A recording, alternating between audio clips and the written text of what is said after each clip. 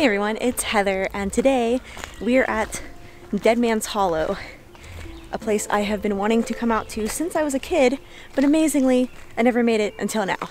So I am standing outside of the ruins to the terracotta pipe factory, and I just wanted to kind of film these ruins, give you guys a little history lesson on them, so let's go. Dead Man's Hollow is a 450-acre conservation area located along the Youghiogheny River just south of the city of McKeesport, Pennsylvania. As the story goes, Dead Man's Hollow earned its dismal name in 1874 when a group of adolescent boys were roaming through the hollow and came upon a decomposed body that was hanging by a noose.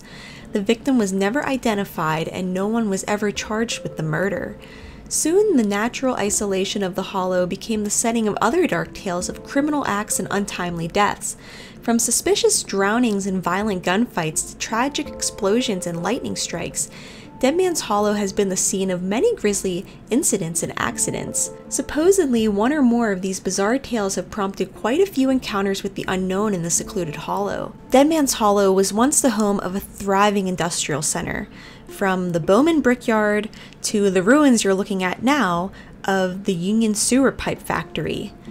The factory was built in the late 1800s, and it manufactured clay sewer pipes for cities in Pennsylvania, New York, and New England. In fact, many of those sewer pipes are still in use today, and I even learned about them in elementary school, which is why I've wanted to get out here for so long, because the tales of the hollow were so fun to hear about. The factory was in operation from the late 1880s until 1920 when a devastating fire brought it to an end. The factory is also the site of a horrific workplace accident. On September 25th of 1905, Mike Sacco was leaving work when he pulled the rope to lower the elevator, but it began to rise instead. So he jumped from the elevator in an attempt to reach the second floor, but his body became wedged between the second floor ceiling and the floor of the elevator. He was rushed to McKeesport Hospital, but he died en route. Could his soul still be wandering the hollow? So do yourself a favor and do not take this route, because I ended up with poison ivy that I'm still trying to clear up. So behind the factory, there is a creek bed that is filled with shards of broken terracotta pipe. Something about this was so magical to me, and I definitely recommend checking out behind the factory. There's another way around though, you don't need to get poison ivy.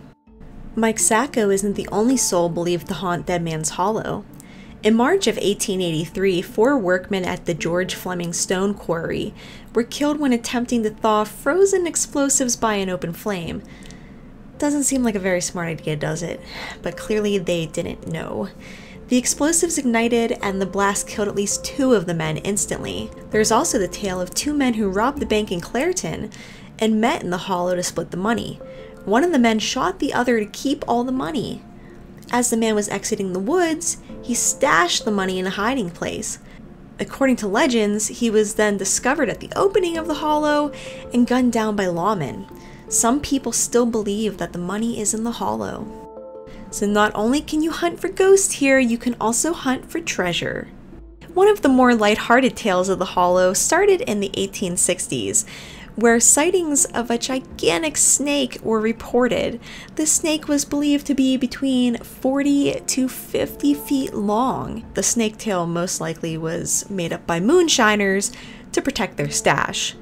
However, you might want to watch your step when you go out to the hollow, just to be safe. It's a local urban legend, and some people truly believe it. Tucked away not far from the terracotta factory is the Enchanted Staircase. I just thought this was really beautiful. It makes for a nice picture and a nice little hike up the trail.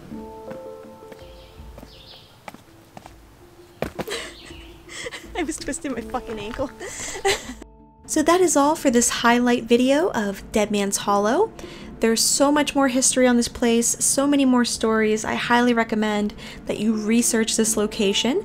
So if you're ever in Pennsylvania and you're looking for a place to get lost in the woods for a while or possibly have an encounter with the other side, Dead Man's Hollow is a fantastic place to go. That's all for now. As always, stay safe out there, explorers, and I'll see you all in my next video.